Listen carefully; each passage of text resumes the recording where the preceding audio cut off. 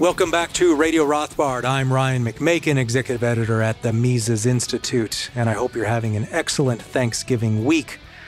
This week I want to look a little bit about the history and economics of Thanksgiving, and contrast a little bit with communist ideas of family dining and the family dinner, just to give a greater contrast to how different things are in the West, and where Western civilization has valued the idea of the family dinner and how many institutions of commerce have grown up around that as well. So we can begin by noting that in modern-day America, Thanksgiving is a holiday that has come to have very distinct iconography and rituals. Turkey, football, and the Thanksgiving Day parades are all part of this holiday. And in fact, many of these rituals, such as football and games and parades put on by department stores, are now a century old. Going back further, though, we find that the Thanksgiving holiday in the United States has a rather diverse past. Part of the origins of the idea of a National Thanksgiving Day lie largely in government attempts at pushing propagandistic narratives. For example, Abraham Lincoln demanded Americans be thankful for, quote, the advancing armies and navies of the Union, unquote, during the Civil War. George Washington instructed Americans to give thanks for the new Constitution in 1789. Andrew Jackson, in contrast, refused to boss around his constituents with days of mandatory gratitude, but proclamations of prayer and thanksgiving have been used by many U.S. presidents, especially during times of crisis. In practice, however, what is now Thanksgiving Day involves mostly a celebration of domestic and family life, quite separate from any presidential imperatives. Moreover, Thanksgiving celebrations take place primarily within the private and commercial spheres of life. Preparing a Thanksgiving meal requires shopping for goods. Traveling to see friends and relatives often requires the purchase of various transportation-related goods and services. Enjoying the day is usually enhanced by consuming various forms of private sector entertainment. These holiday activities and rituals are not fundamentally different, however, from what countless human beings enjoy on a regular basis: a meal and leisure, activities with friends and family within a private home and domestic setting. These gatherings reinforce the status of the family as a fundamental building block of human society. They remind us that private meals like a Thanksgiving meal are something valuable and something distinct from public activities in public settings. Historically, not everyone has been pleased by such things. In the Soviet Union, for example, there were concerted efforts to abolish the very concept of the domestic space and notions of hearth and home by consigning citizens to communal kitchens and communal living spaces. The goal was to abolish the bourgeois family, which was so often grouped around a private kitchen. Naturally, this is greatly in contrast to Western ideals of the family dinner. Taking a look at the political and cultural importance of Thanksgiving can help us understand this better. So, where does Thanksgiving come from? As a holiday, Thanksgiving has gone through several different forms. As described in James Baker's study of the holiday, Thanksgiving, the biography of an American holiday, there had been a variety of Thanksgiving traditions practiced throughout the U.S., but few of them closely resembled the Thanksgiving we now know today. Moreover, the activities people adopted to commemorate the holiday changed significantly over time. According to Baker, in the holiday's early years, it served as the, quote, Puritan stand-in for Christmas, a holiday they rejected as non-canonical and pagan, an early winter time for feasting and pious hope before the long, dreary months of cold and privation to follow, unquote. While a large meal was often had at the celebration, the holiday was mostly religious in character. The highlight of the day was a long, stern sermon, presumably from a Calvinist clergyman. The holiday had long been celebrated in New England and other regions as a sort of harvest festival, but it did not commonly involve any narratives about pilgrims. That sort of thing was reserved for Forefathers' Day, which had its own commemoration in New England on December 21st. Needless to say, the rest of the country, especially those with little connection to New England, did not enthusiastically celebrate the establishment of the Plymouth colony. Indeed, the use of tales about the Pilgrims' first Thanksgiving did not become a widespread practice until the 1900s. It was a complete invention of the public schools, which then, as now, spent precious little time on academic skills in favor of concentrating on endless hours of busy work and cultural indoctrination. By the time the public schools were turning the holiday into a day about pilgrims, though, the annual rituals of Thanksgiving, which persist to this day, had been established quite independently from the political agendas. Far from being a national day to celebrate forefathers or the Plymouth colony, by the early 20th century, Thanksgiving had already become a celebration of domestic life and family fun. In her History of Victorian America, called The Feminization of American Culture, Ann Douglas explains the transformation that took place as U.S. culture moved away from the hard-nosed theology and philosophy of the 18th century, and something quite different. Rather, by the late 19th century, the U.S. was undergoing a domestic revolution, quote-unquote. This change in social attitudes went hand in hand with the rise of Victorian culture in the United States. It combined with the new economy of mass production and mechanization to help create the nostalgic, sentimental, and consumption-fueled event we now think of as the Thanksgiving holiday.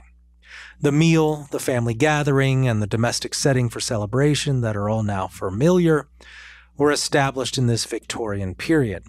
The biggest change over the years has been the addition of football, first viewed in person and then on television, as an additional family activity. The economic prosperity of the second half of the 19th century, the much-maligned so-called Gilded Age, made this possible. Although the period is today badmouthed as an era of people suffering under the iron grip of robber barons, it was during this period that countless Americans were able to move out of poverty and into the middle classes for the first time.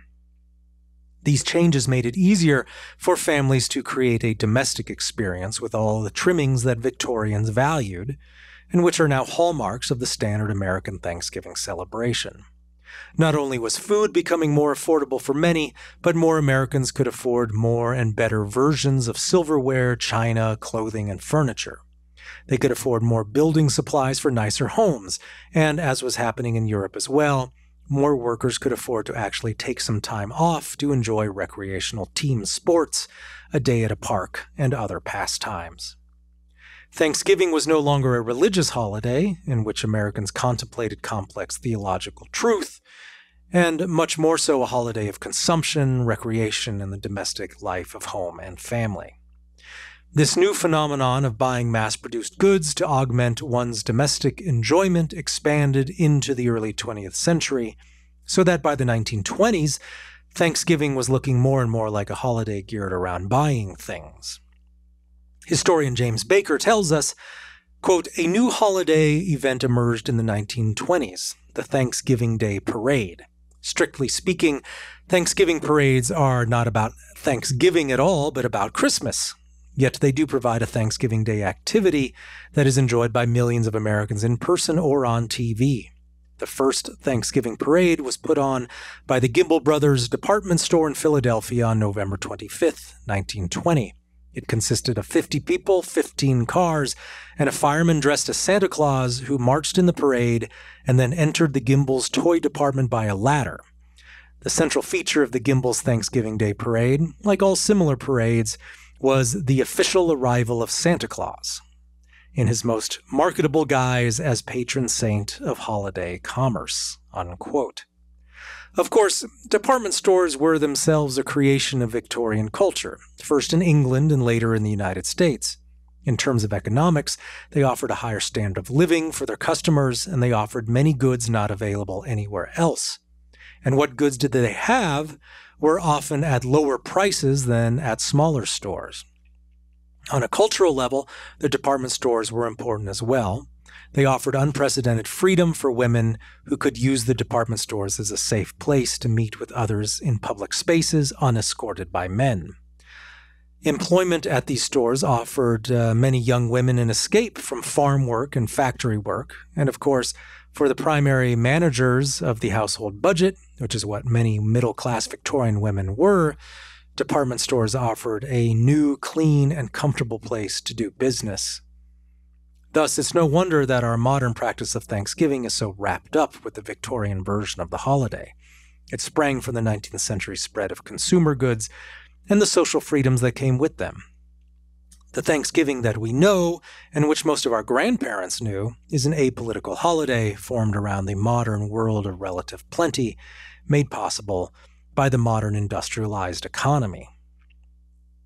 The connections between family dining rituals and free commerce did not escape the notice of communists in either the 19th or the 20th centuries. It should not shock us to learn that communist totalitarians once sought to eliminate domestic meals as a common aspect of civilized life. The destruction of the family as a bourgeois institution was explicitly listed among Marx's priorities for implementing the communist revolution. After the communists came to power in what became the Soviet Union in 1917, the new regime sought to address what were then common housing shortages by placing Russians in state-owned communal apartments, called kommunalki, where 7 or more families were expected to share a single kitchen and bathroom. Driven by both ideology and economic necessity, the communists viewed domestic meals and meal preparation as wasteful activities. Both men and women, it was believed, would be better off spending their time in factories and other settings where the production of industrial goods could be maximized. Indeed, in 1923, Lenin's communists released a propaganda pamphlet titled "Down with the Private Kitchen."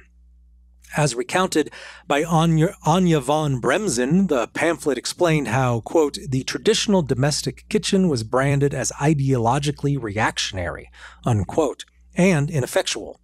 The Soviet authorities pushed residents toward government-run cafeterias known as stolovayas, or dining rooms. This was believed to accelerate the process of conditioning Soviet citizens with communist propaganda. Eating became a political activity. In typical Soviet fashion, however, these new dining venues were anything but a pleasant respite, and they were, in fact, quote, ghastly affairs, unquote. But from the Soviet perspective, it was all quite necessary. Quote, they would like to have houses without kitchens, says Russian journalist Alexander Jenis. Because kitchen is something bourgeois, every family, as long as they have a kitchen, they have some part of their private life and private property, unquote. Many citizens, of course, continued to eat at home, and not in the state-run cafeterias during the hardest decades of Soviet social engineering, but this process involved its own trials and dangers. As NPR reported in 2014, kitchens became a source of tension and conflict. Quote, when relations between the neighbors were especially fierce, you could see locks on the cabinets, unquote. Families cooked in quick staggered shifts. Quote, they cooked in the kitchen but practically never ate there, says Marcia Karp, who was born in Moscow and worked as a Russian features editor for the BBC World Service. They would go with their pots along the corridor and eat in their rooms, unquote. With up to 20 families sharing a single kitchen, conflicts were sure to be common, and Jenis concludes, communal kitchen was a war zone, unquote. But using the communal kitchen with other housemates present could also be a danger to life and limb. This was because any disloyal or bourgeois statements in casual conversation might end up being reported to the authorities. People would report on each other. Russian poet Edward Senderovich explains. You would never know who would be reporting. Thus, in many cases, it was best to keep one's mouth shut and retreat to one's bedroom as quickly as possible. Now, let's contrast the Soviet dining ordeal with the household dining spaces in America, or in Western Europe.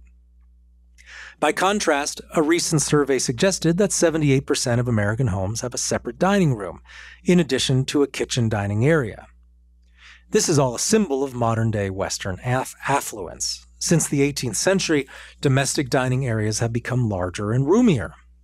In our modern age, in which many families eat out at restaurants several nights per week and public activities at entertainment venues are extremely common, the importance of domestic sociability is often overlooked. Yet, as Thanksgiving demonstrates, the act of gathering and socializing in a private home remains important for many families. Moreover, in times of economic downturn, domestic entertainment and social gatherings become more important because they are relatively more affordable. Like so many market innovations that have improved the domestic living space, the enlargement of spaces dedicated to dining and entertaining have helped improve the lives of women most of all. It was during the 18th century when middle-class families could begin to aspire to having a separate dining area large enough for serving and entertaining groups beyond the nuclear family alone. By the 1820s, specialized dining rooms became almost common, making this all the more something that middle-class families could perhaps obtain. The social importance of dining rooms should be apparent. Even from the early days of the bourgeois middle-class household, the ability to entertain at home meant a greater ability for women to socialize.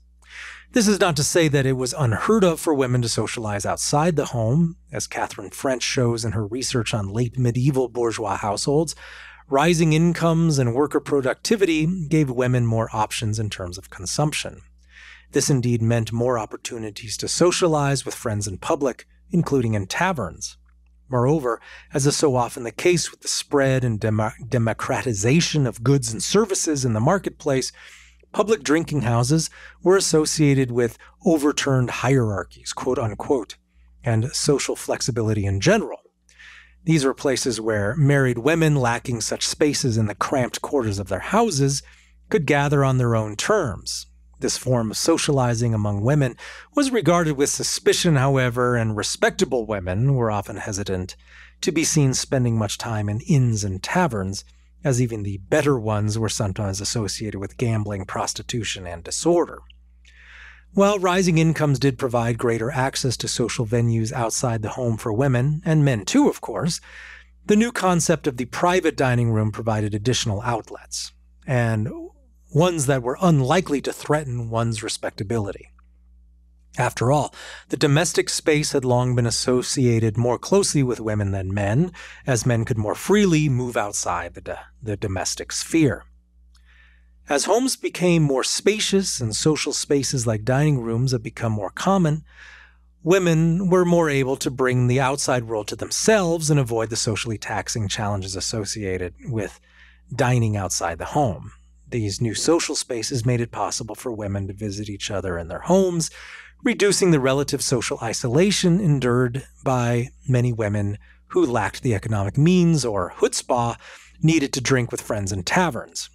As an alternative, historian Barbara Caddick notes, quote, "During the 18th century, the domestic interior became an arena for polite social entertainment.